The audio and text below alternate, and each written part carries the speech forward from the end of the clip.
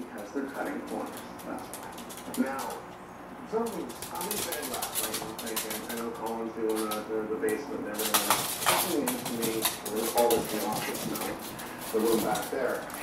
Years ago, they had a permit to do this area, right? Yeah. And they go ahead and they put everything in, no winter, right?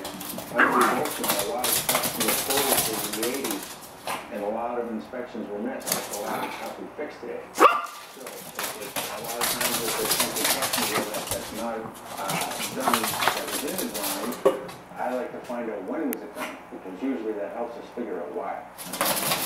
It's always what's left in the hands of the person who buys that. You buy a new fridge, and the fridge doesn't work. They're going to replace it. And we can move higher to a car, right? They're going to fix your car that died on the highway. They fix the car. That's the investment of your life.